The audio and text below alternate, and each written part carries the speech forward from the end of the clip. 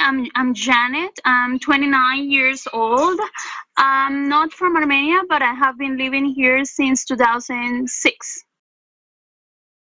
Well, I say that I'm Colombian because my father worked for like as a police officer. So I have been living I have lived in many cities in Colombia, but mostly I grew up in Cali. So when somebody asks me where I'm from, I say Cali because Cali is in my heart. That's the city that saw me growing. Yeah, I love salsa, of course. Um, I was born in Santa Marta and I grew up in Cali, so the flow is in my veins. Well, we're doing fine. Uh, right now, I'm staying at my boyfriend's house, which is a country house, as you see. So I don't feel a lot of confinement here because I can go out. I can breathe fresh air. Like I'm not in a inside a wall. Uh, but my dad is doing also fine. I think we feel blessed because during this economical crisis, we have stable jobs that let us go through this moment, and we have our salary monthly. So we don't worry about the money. We worry more about our health. Yeah, I'm able to work. I'm working online. I'm a teacher. I work for a company, for an institution that belongs to the government. It is called SENA. So I can work online through online platforms, but I have a tiny problem with this. And the people that I teach, they come from low income families, so they don't have internet access. So as a teacher, I had to come up with strategies, ideas to provide the information to the students and still give them a quality education. He also works for the government. He works like in an investigation department of the government, so he can bring his paperwork to home and work online.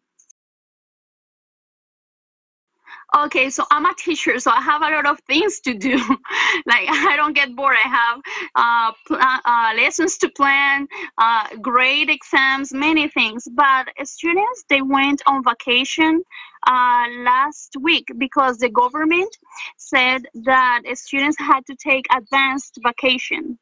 So for me not to get bored, because I have more time for myself, at 8 o'clock I'm already showered and dressed, and then I turn my laptop on and I do some online courses to keep myself entertained, to study and update in my profession, and then I try to exercise. I get in the swimming pool, I watch movies, I talk to my boyfriend. I try to do activities to keep myself entertained. Everybody is expecting from this is that we have like a change of our mind, because we people, we care more about superficial things, about consumerism, about getting many material things. And I think this will change how we should care for each other, be more generous, and care for the planet, because as you have seen, with this confinement, nature is getting better. We see clearer seas, the fresh air, the ozone layer is getting better. So the virus is us. The poor are the ones who are suffering this the most, because most of them, they are street vendors and they're not getting any income to provide food and other things for their families. But one thing that you mentioned about Colombian, that we like to socialize, we have something that we are very united. And in this situation, many Colombians that are very generous, they're getting united to collect money or groceries to give a hand to the ones who need it the most. And regarding to the government has taken some measures. One is to give an extra money to some people that belong to special programs, like the elderly. single moms, vulnerable teenagers, and so they're getting like an extra money of the ones that they monthly got. Also about the utilities, the government is giving free utilities to low-income families, and or credit. Like during this crisis, you don't need to pay your utilities, but you will pay it later after this happens. But you will pay it in a low rate for a long period of time. It could be for a year or more. And also, I think it is the same with the taxes. Taxes, mortgages, all other things, they are getting postponed. So you're gonna pay it after in credit. Like right now, I have to pay my mortgage, but I'm not able to go out and do it. So I will pay it after this crisis.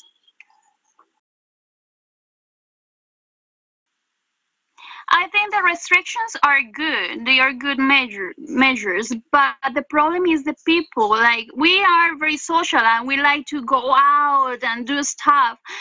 So people are getting crazy because they have to stay home. But I think we need to change that switch that we have and try to stay home as much as we can. We have those restrictions that we can only go out according to how your ID number ends. So, but people, although they don't need to go out to do anything, they feel like they need to go out and buy groceries and do stuff. And before the confinement started, people were doing big lines in the supermarket to buy a lot of groceries, like if it were the end of the world. So I think we have already plenty of things at home. We don't need to go out. People are going out because they say, okay, this day I'm able to go out, I'm going.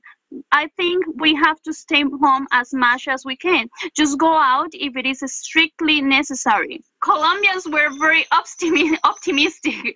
We have gone through many difficult things, war, many bad things in our country, but still we have a smile on our face. Like we have to come up with this lively and look for things, how to solve the problems. So it's natural in Colombia. We are lively people. If you go to a poor neighborhood here in Colombia, you will see things that will make you like reflect. Like you see children playing barefoot, but they look very happy. You listen to music, you see a lot of dancing. Like they enjoy life despite of the problems they have in their lives. Well, there are rumors that this can continue like longer, and I think people will feel uneasy to stay home for a longer period of time, because I say mostly because of money. Like people need to go out. In Colombia, sadly, that's the situation. We have a lot of unemployment. There are not a lot of formal jobs. So people need to go out to sell things, to provide a service, to bring food to their families. But I think in this moment is the ones who have a little bit more than others. We need to help the ones who are in need. If this continues longer, we need to be generous and give each other a hand, because they when this finishes, they won't have money to survive.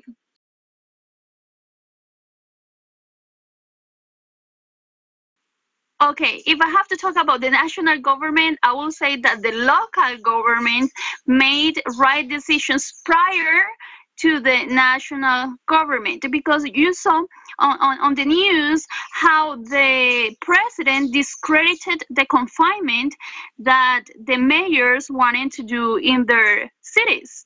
And for me, I felt disrespectful how the president will discredited the good things that the mayors were doing.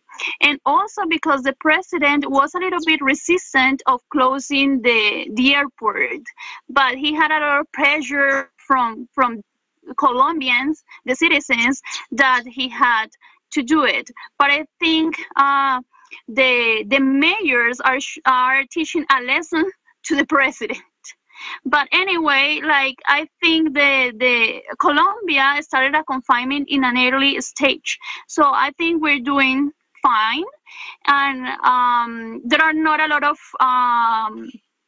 cases in Colombia compared to other countries. So I think we continue doing like this, staying home as much as we can and following the restrictions, we're going to do fine, and we're going to overcome these problems. Well, I don't know. I think as human beings, we need, as I said before, it's a time for reflection. Like after this crisis, I think the world need to change. Humans need to change. Change maybe some bad habits that we have. Try to protect the environment a little bit more. Be more generous. Don't be superficial, because if you have a lot of money and you cannot go out and spend it, like it doesn't work for anything. So we have to care more about, I don't know, sharing with your spending time with your family, like other things that make human beings greater living beings, you know. But so we need to change our minds for the better. Okay, enjoy your confinement.